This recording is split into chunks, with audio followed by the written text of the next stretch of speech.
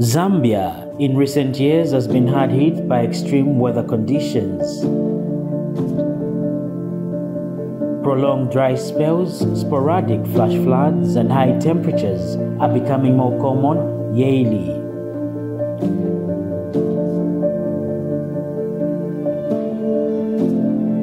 These unprecedented weather conditions, attributed to climate change, are resulting in a wave of food insecurity.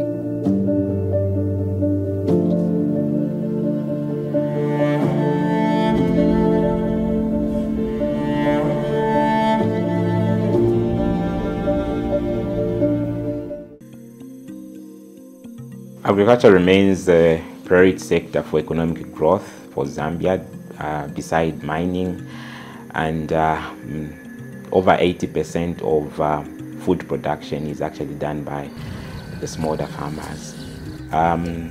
However, we are seeing that production actually is being affected by changes in the climate. So there are several factors that are contributing to the changes in the environment, climate change. One of the things that is changing, of course, is at the global level. The emissions that are being pumped into the atmosphere, those are driving the temperatures upwards. But also in terms of the impact that is happening on the ground. For example, you have now deforestation. People are cutting down trees. What's the impact? The impact is that, for example, if you have a forest, if you have trees and it rains, the trees will reduce, for example, the amount of water that will be evaporated from the soil. And more water will go and recharge your ground. You have reservoirs underground. The amount of forest that are surrounding the villages are very depleted. If you look at the statistics, you see that southern province is third least forested, and also regeneration is third least, meaning because of probably the agricultural practices. When people are clearing land for farming, they usually burn down the trees to the root, so regeneration becomes a problem.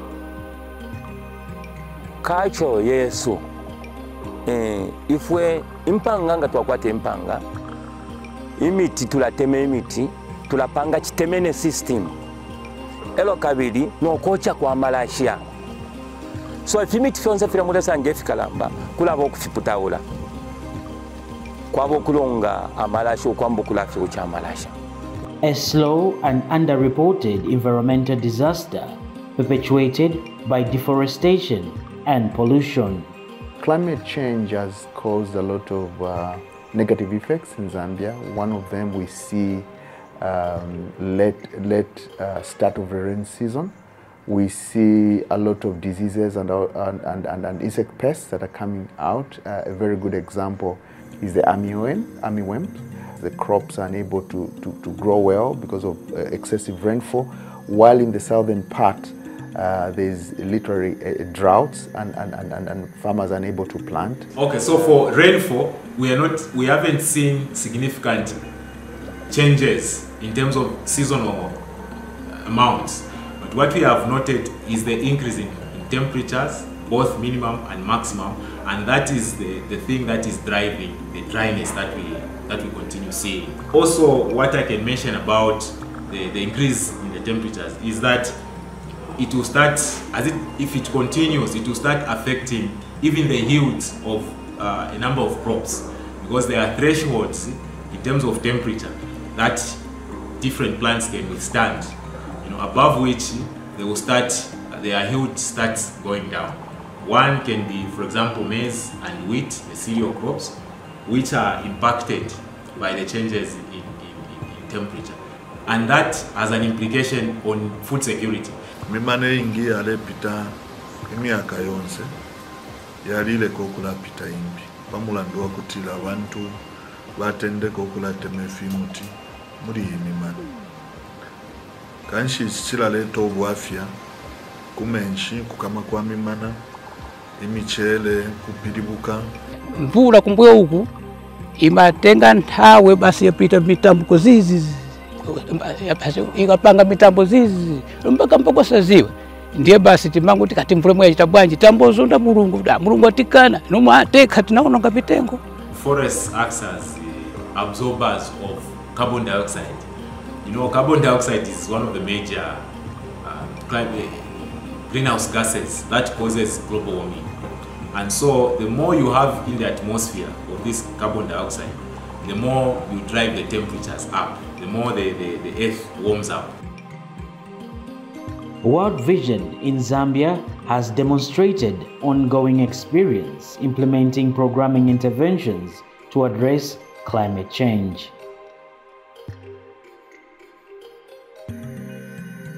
SDG 15 focuses on sustainably managing forests, halting and reversing land and natural habitat degradation, combating desertification, and stopping biodiversity loss.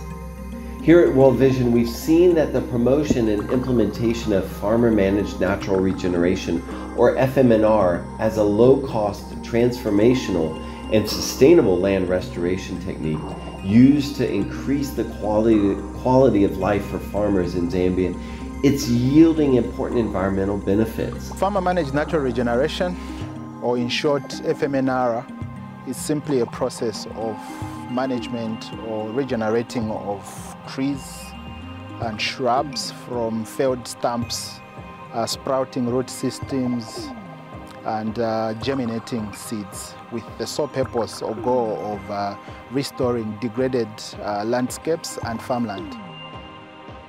Basically, FMNR is one of the cheapest methods that you can actually use to restore degraded landscapes.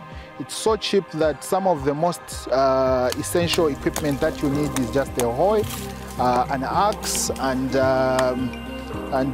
maybe a sickle for you to actually trim and cut down some of the excess vegetation so that you allow the selected species of trees to actually grow faster and flourish. So FMNR, by its core, it actually can be split into two main objectives. This is FMNR done on farm and FMNR done off farm. The ideal picture that we would want to see of FMNR is that we would want to actually create more carbon sinks in our environment that will actually improve our climatic conditions for us to actually have improved weather and prevailing climate conditions in most of the communities. We also partner with other stakeholders who share the same vision as government on forest restoration and management. And World Vision is one of the partners that are supporting us here in Imbeza.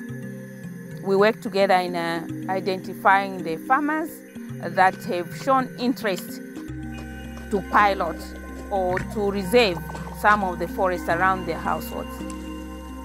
In the recent past, for example, we've been able to expand our observation infrastructure with support from the World Vision. We are now able to collect meteorological information, weather and climate information, and then understand what is going on in certain areas. For example, we have about 8 sites now in collaboration with the World Vision. There are a number of them in Eastern Province, in Mchinga, in Central Province, and Southern Province. I've been working with World Vision, I think, roughly for 3 years now. Yes.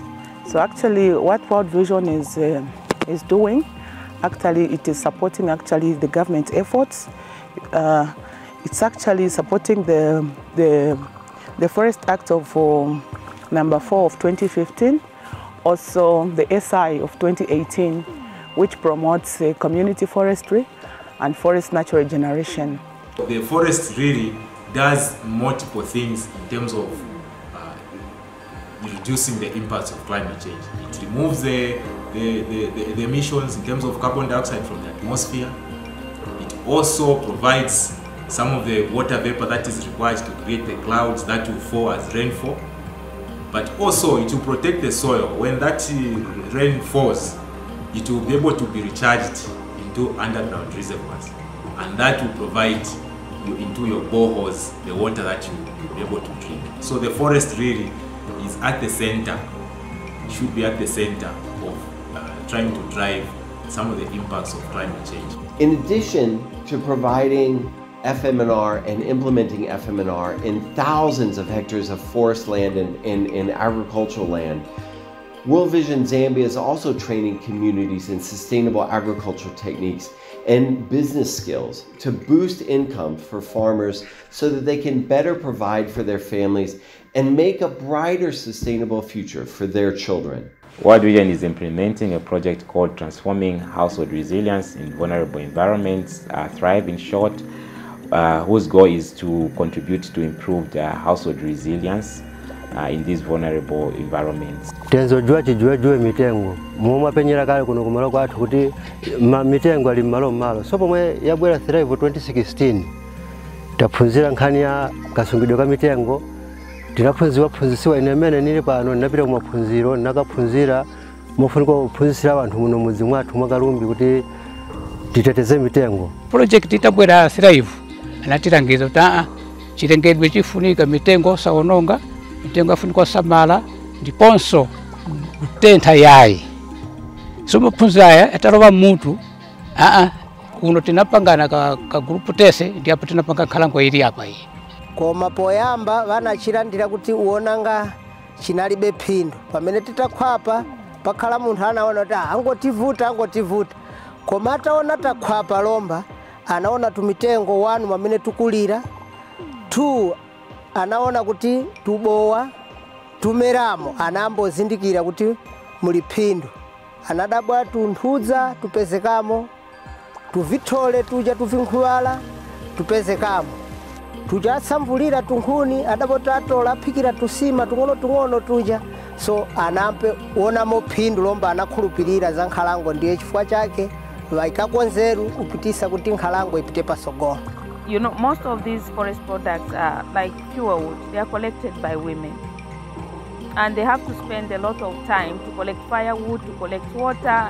Now suppose they are able to use improved stoves that are using the twigs like they are doing now. It means that time they are supposed to go in the field to walk long distances to collect firewood is reduced, and they can spend that time to do other productive things. Palibe chamene tinaluziwa azimayi tinaluvutika kwambiri kwakuti tipeze nkhuni tisonkhe moto tinaluvutika. Koma kubwera kwa baba World Vision pamene yabwera iyi programu 2017 ndiye nkhalango yamene inayamba kuno. Pali pano World Vision pamene tinalukonza iyi nkhalango kunabwera futi programu ya vimbaula. Vija vimbaula anafuna vanthu amene anagwapo popanga iyi nkhalango ndiye vanthu amene anayambira utenga chani vimbaula vija. Koma dizoona zijambaula zatithandiza chifukwa cha iyi nkhalango chifukwa chakuti sitiluvutika ukafuna nkhuni twatendeke nomba ukulateka inshimu ngomuhomo uyu mulemona uli apa then kulabako kusombola shilabika inshimu shabika mobuchi then mumwaka kulaba mukusombola mwemi kushibiri nga twasombola kulabako nomba ukushitisha at least tuleshita kotunshi tuleshita konomba no tumufundo mukwa ifirafine nishitule ikala firafine. World Vision tithokoza kwambiri chifukwa chotithandizira kutipasa nkhalango chifukwa ise va community tilimona phindu pa icho. World Vision tilupempha kuti mtima uyu asauleke apitirize ndithu unikira vanthu kuti akhaleko nchithandizo momwe tilupezera ise kuno. This is how the models are telling us that this is how we are going to end up, you know, by for example 2040, somewhere there, we find that on average our temperatures would have increased by more than 2 degrees, which will have very, very adverse impacts, to a lot of other places. So all those things, for us, we are seeing that there is urgent need to take action. If we do not act today on climate change or the effects of climate change, our children will have no future. And we should create an environment that will make these children have a better future through the preservation of our natural resources. Chikuti tuachitafiye nga chakutilana tuikatana pamo, tuabombela pamo bonsama cooperating partners n'obuteko na fwe bashamfumu for the benefit of the children.